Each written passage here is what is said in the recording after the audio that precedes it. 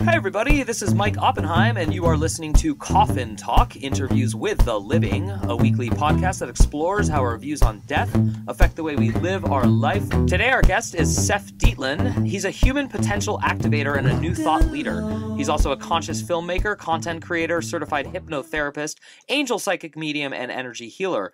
In addition to that, he's the author of The Ascension with the Angels Tarot, and he facilitates courses and events designed to empower others to access higher levels of conscious awareness through communication with their angels and the quantum field of intelligence. As an angel communicator himself, Seph's message focuses on their revelations and guidance for humanity in heralding of the new earth, a collective conscious revolution, and the transformational process that humanity is currently experiencing. Seph, welcome to the show. Thanks for having me, Mike.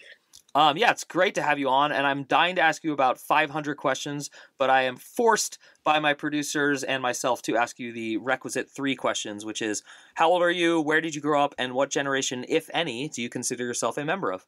Good, and I love that you're dying to ask, considering the title of your show, but that's good. I love it. So, where did I grow up? I am from Southern California, Orange County, and the Los Angeles area.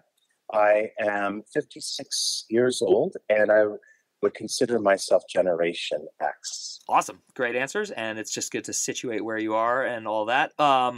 So many questions. I'm going to start with hypnotherapy, actually, only because I was a cigarette smoker for many, many years, and I would quit constantly for 1 to 3 months with, like, a lot of effort, and then I would just go back to them. And finally someone said, just see a hypnotherapist. And I was like, I'm not going to pay some quack, blah, blah, blah. Well, next thing you know, I paid some quack $500 and I haven't smoked a cigarette in like 20 years. So I have so much respect for it. So I'm curious, how much hypnotherapy do you currently do, and how'd you get into that field?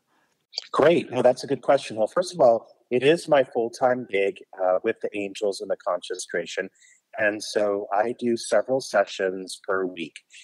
Continually. It constantly evolves. And I love that you quit smoking from it. There's so much that we can do from it that it's unlimited, basically, what we can do with it. And it depends on how we apply it. In your case, you were able to locate the higher part of yourself to actually find the power that you really have, to do that. And how did I get into it? Well, first I started communicating with the angels. And when I understood the 2 levels of awareness, which is, you could call it the left brain and the right brain, or you could call it the heart and mind. But we have 2 levels of awareness, and one is more expansive and one is more contracting. One is powerful and one not so powerful. And usually the world operates on the least powerful mechanism, not realizing that they have access to a higher one. So after I started communicating with the angels, I really got that division in our awareness or consciousness or mind. And I actually saw a hypnotherapist to do a past life regression and to communicate with some people who had crossed over. And it was so authentic and so amazing that I kept going back for more sessions. As you know from doing hypnosis, when we're in hypnosis, we're in our most expansive space, which also feels very good, very blissful, and very aligned, and very powerful. And I loved that feeling. It also worked hand in hand to accelerate my connection with the angels, because the more I accessed the higher mind, the more I was able to integrate the higher frequencies of the angel communication. And now when I do the work, I do things like help people connect with their spirit guides, visit the Akashic records. We actually view the books of life with our angels, and the angels will take us to some pretty incredible scenes where we can see scenes from the future possibilities of our life and past. And I love being able to help people communicate with those who have passed on and to be able to understand life on earth, because when we do past life regressions, we get an opportunity to transition each time we do one of those. So I was really fascinated by that and the ability that it has to take people into these experiences. Wow, that was a great answer with a lot to unpack, but you also sort of answered some of my 500 questions, so it's good. We're making progress. But I really did appreciate that. Good. Yes. And I've never heard anyone refer to the left brain and right brain as also the body soul or mind soul connection, which I thought was fantastic. So what question to ask you first from all that? I'm going to make it personal because I think in your answer, you'll probably answer a bunch of other questions. 2024, I've decided I don't normally set New Year's goals, but this one like happened so fluidly as we crescendoed from 23 into this year that it just seems natural to call it a goal for this year. But really, it's a life goal. But I have realized recently that I have something weird that I have self-diagnosed, which is an ambition problem. And what I mean by that is not that I have too much ambition. Ambition is bad. I mean that I have come to realize that most of my mental anguish comes from an obsession over ambitious projects and goals I have, which is the opposite of like living a life. It's living for a future. So when you mentioned angels and the Akashic records and the future, it made me think, is knowing why I'm here doesn't seem to actually help me with what I'm talking about, because those goals are very like relative and they have ends, and I kind of am starting to get the impression that we don't really have ends. So I'm not even going to finish that question. I'm going to assume you know what I'm getting at, but if you want me to follow up or clarify anything, go ahead.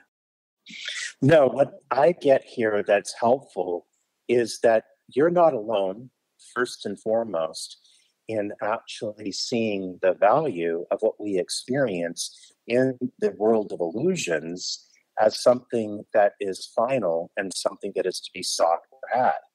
And it is difficult when we live in a world that is oriented toward the left brain to actually get that it is the process of creativity, the process of being fully alive, that is the joy that we came here for. So through hypnotherapy, and I want to clarify something as well.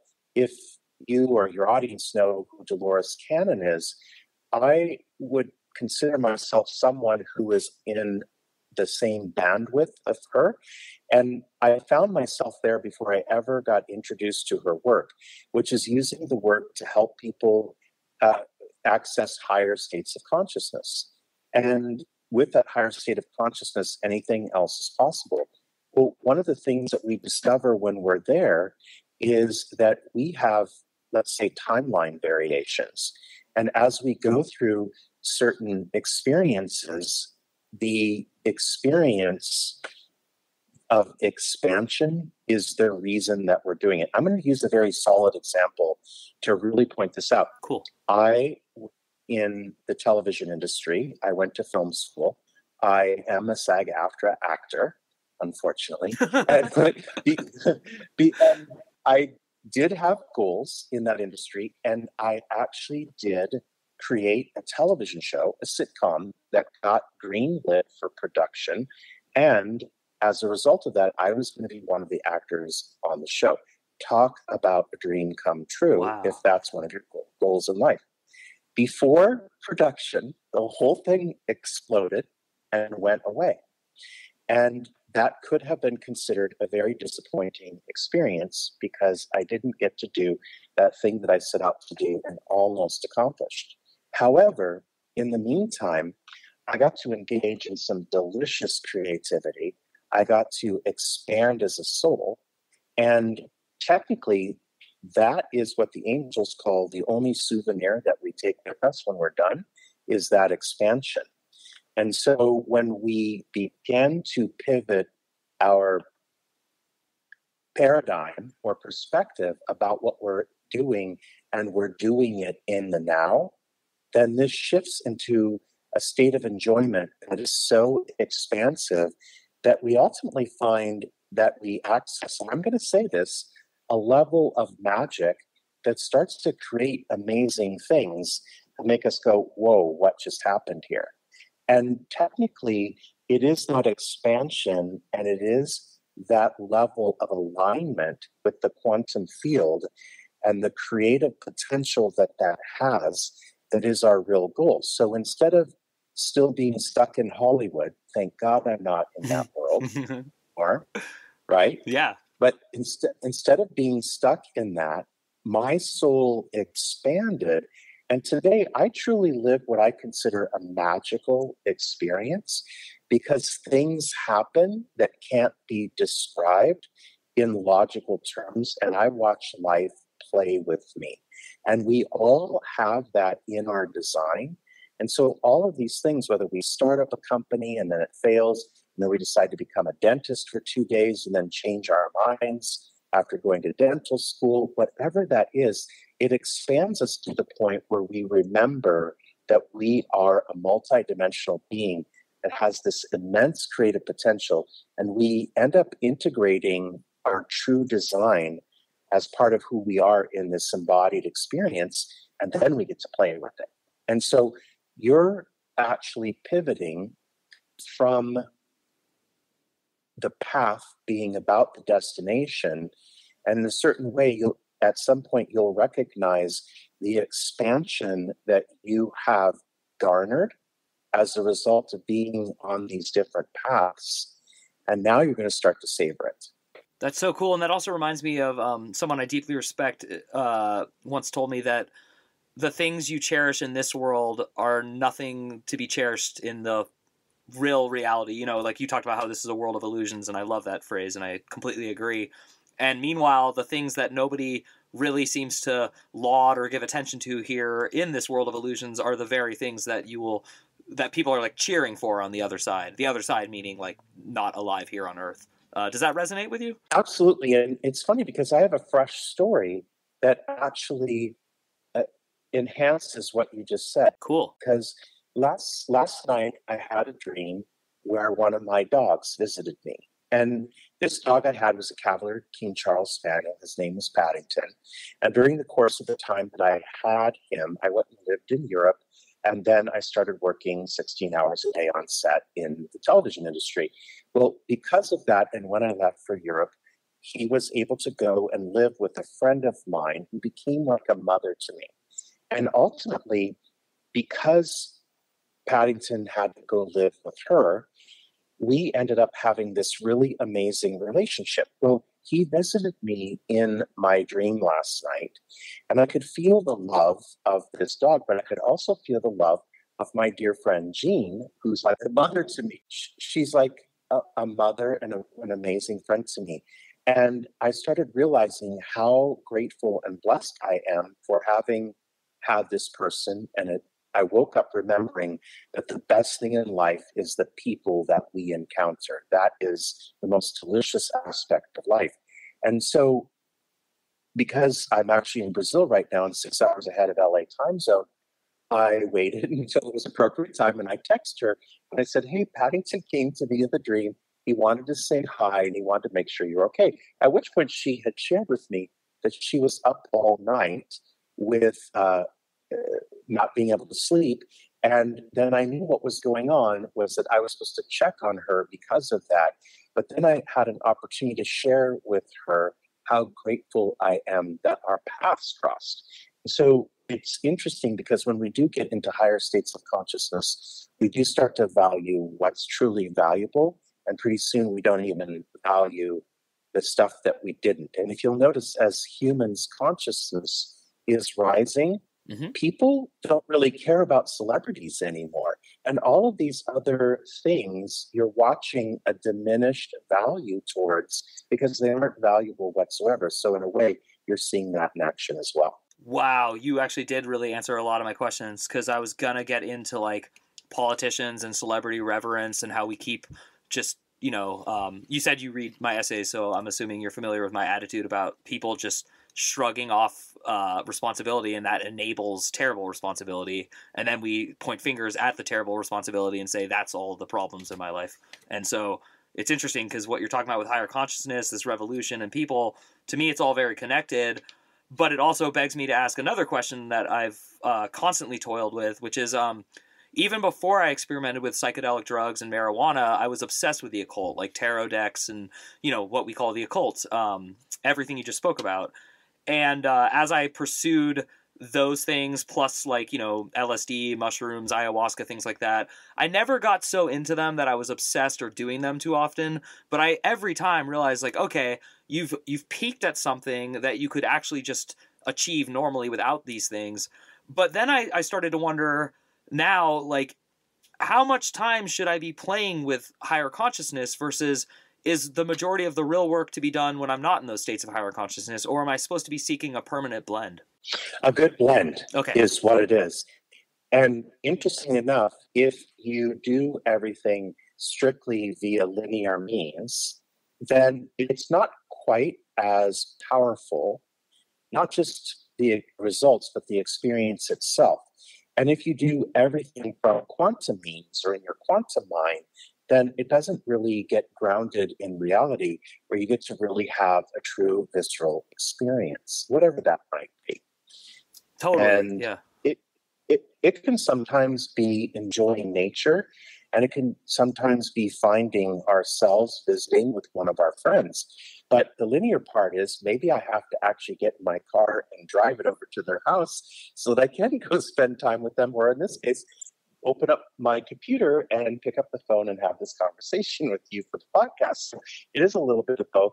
And they both need each other, but they need each other in the right mixture, or as you could say, combustion formula, if we understand combustion engine. But we have to have this in the right formula, which brings us to the whole value of creating work around empowering other people to connect with higher consciousness, and then, of course, finding the balance. That's so interesting, because that is like, now I've realized only very recently, not too little too late, but definitely at the right time, that is really all I want to do with the rest of my life, is just influence everyone I can without authoritative or totalitarian attitudes, to, just consider these things, which actually is one of my original questions I wanted to ask you, which is, with all due respect, we're both from California, so when you tell me that you talk to angels, I actually hear that as a normal sentence, and I respect you. Because I spent time on the East Coast and other areas of this country, as well as in other countries, I know that many people would just laugh at that and immediately dismiss you and anything you're going to say after that. I'm curious what your approach is towards that, less than what you think of those people, because I'm in a similar boat now where in order to reach people, you have to be credible in their eyes. And so I not worry, but I wonder how to balance that. So how do you specifically address that? I'm sure you've dealt with it. Hey everyone, if you're a fan of the show, please head over to MikeyOp.com and click the subscribe button. It's the best way to support us, and it's free. That's MikeyOpp.com. Thanks. Oh, all the time. And it's not just the angels, but there's lots of things about being from California that you travel outside the state. And people look at us like we just landed from the moon. But that's, part and parcel of California. Well, first of all, one of the things that I can say is that as awareness is increasing, I'm finding people that are interested in this work from all kinds of places that you expect it, at least, which is really cool that it's expanding in a certain way. And everyone is at a different stage in the journey. And in much the same way, I don't discount somebody because they haven't encompassed this yet. I trust that if someone wants to stay in a linear and practical reality, and if they want to stay in their lane, it doesn't necessarily disvalidate what I experience. So I just let them be who they are. And if they don't want to, or it's not their time to open up to any of this, that's okay for them too. And I'm not here to convince anybody that any of this is real. I know that what I experience and those that I run across is very real. And just because somebody doesn't believe in it doesn't mean that the experience of someone else isn't real. And I just let it be. And I find that from having that, I don't really attract a lot of that. It comes in once in a while. I get emails every once in a while from people who have listened to me talk about the quantum stuff with the angels, and then they'll say something, just unkind. And I'll be like, okay, well, I guess I just triggered that person, because we all end up back in full spiritual form at some point. The body is definitely the temporary part, and the linear part of our awareness or our mind only is with the body. So eventually we all return to source or to spirit, and we become that expansive being again. And at that point, the person gets to discover why they took a path that was meant to stay in the linear lane.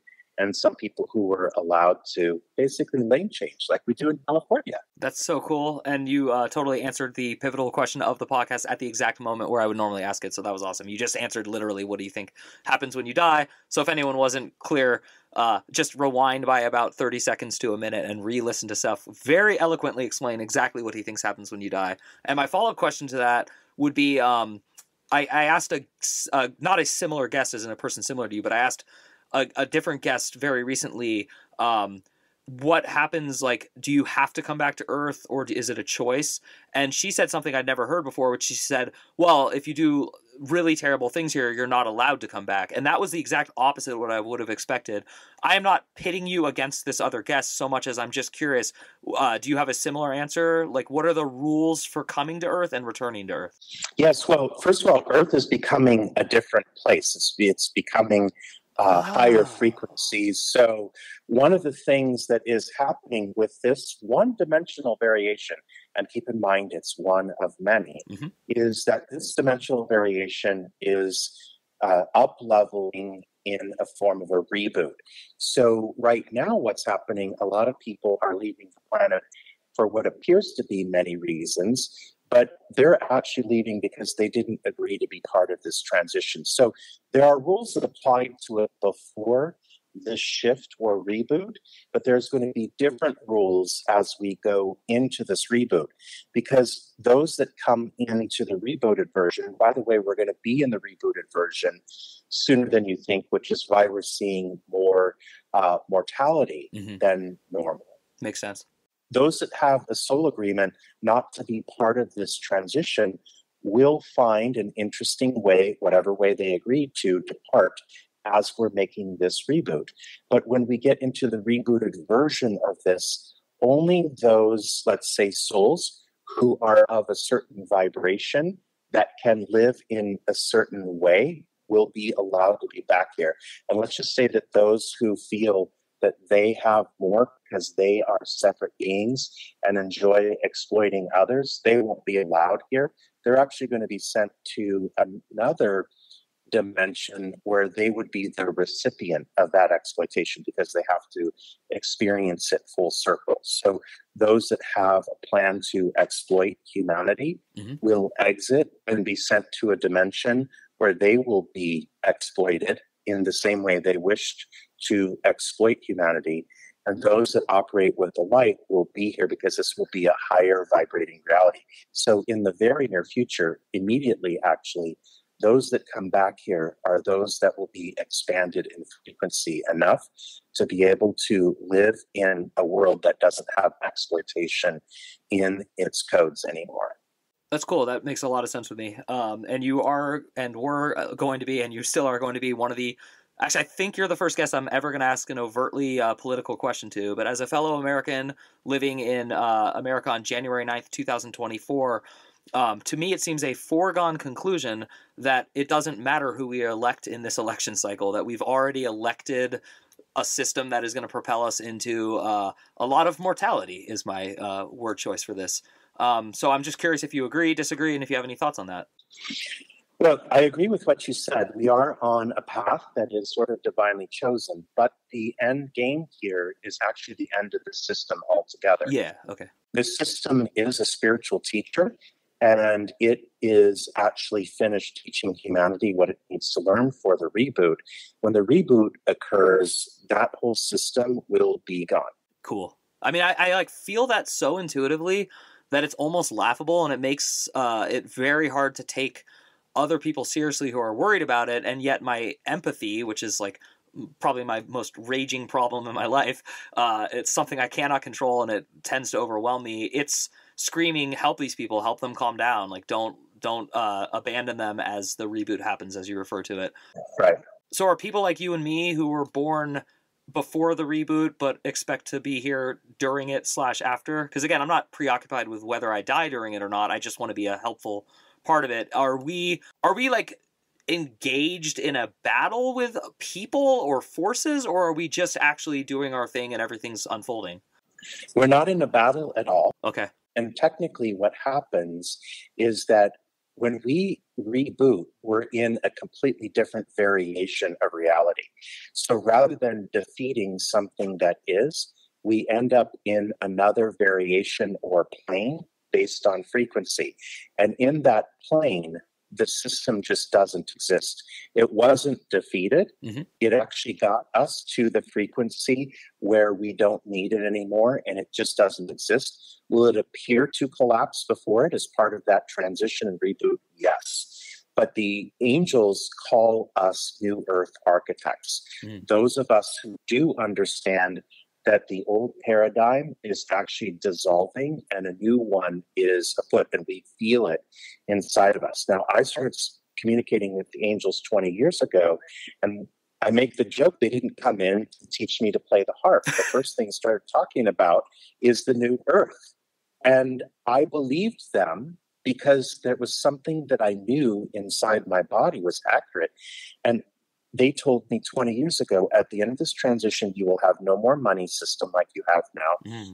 You'll have no more government. You'll have no more any of the constructs, no Hollywood, no medical system, no anything like that, because your souls will be evolved to the point where you won't need any of it. Mm-hmm. And as we go along, that information came along first before I got the practical information about how those constructs, or false constructs as the angels call them, actually don't serve humanity in the way that we had accepted. They only serve humanity as a catalyst to this expansion that brings us into the fuller aspects of our true design.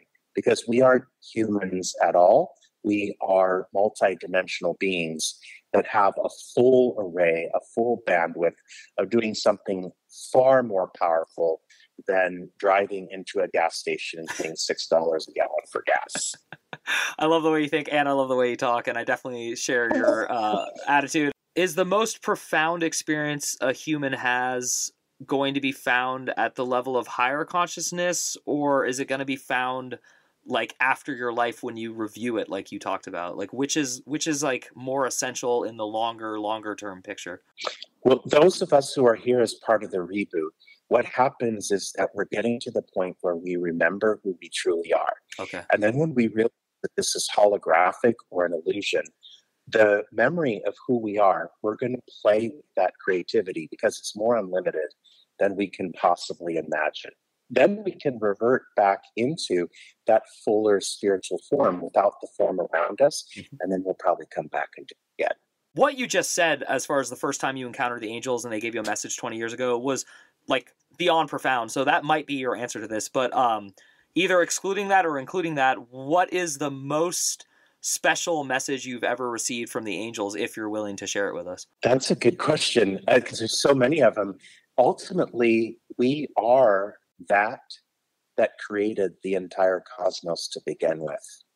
And when you look around and feel that you're separate from everything that there is, and then when you switch into the knowing that you created it before you got here to play in it, that I think is my favorite message from them, because when you realize that you had the power to create Jupiter and the giraffe, then you realize that you have the power to create the company that you want to create, or to spread the love and light that you want to spread. That's so cool. And that really does tie into my question about ambition and outcomes and everything, because it just does. It clicks and gels with me. Seph, you've been an incredible guest. You're an incredible person, and I love your sense of humor. I love your specific and unspecific messages for humanity, and I love the confidence with which you speak about yourself and your life. It's not arrogant, and it doesn't come across as braggadocious, which is unfortunately something that I think can happen to even the best of us when we have these higher consciousness experiences. So thank you for all of that. And before I do let you go, is there anything you want to let our audience know? I just want to tell them you're on the right path and you're in good company, and expect the best, because there's power of creativity and the power of positive expectancy, which is another word of saying faith. By being there, you put yourself in the timeline where the most amazing things happen. And it literally is by stepping into the power of positive expectancy that you have a different experience, the one that you actually want. Well, thank you again, Seph. That was incredible. And again, if you want to meet Seph or find him, there will be plenty of links in the notes. And for those of you listening along at home, thank you again for your continued support of the Coffin Talk podcast. The number one way to help the show is to head over to mikeyop.com. That's MIKEYOPP.com, and sign up for the newsletter for free, or become a premium subscriber for extra goodies, and also to help support the show. Thank you so much. Once again, my name is Mike Oppenheim. You have been listening to Coffin Talk, and we will see you soon.